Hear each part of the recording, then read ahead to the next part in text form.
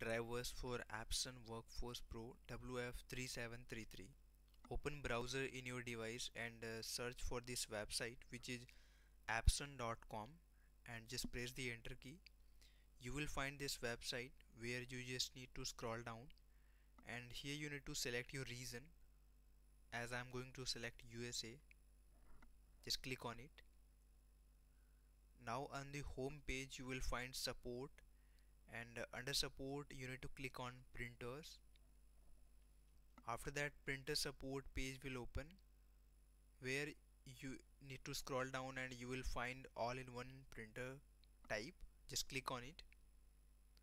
Now you need to select your printer series. So it is WorkForce series. Just click on it.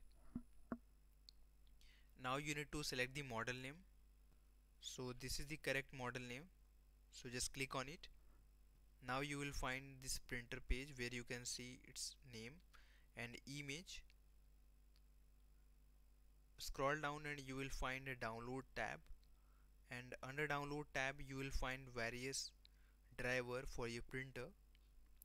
So this is recommended driver for your printer. Its name is drivers and utilities combo package installer. It's complete package where you can perform all operations related to your printer, and you can click on any printer name, then you will find complete detail about that, like description and compatible system. Just scroll down and you will find another category of the drivers, like drivers, and under drivers there are various drivers available.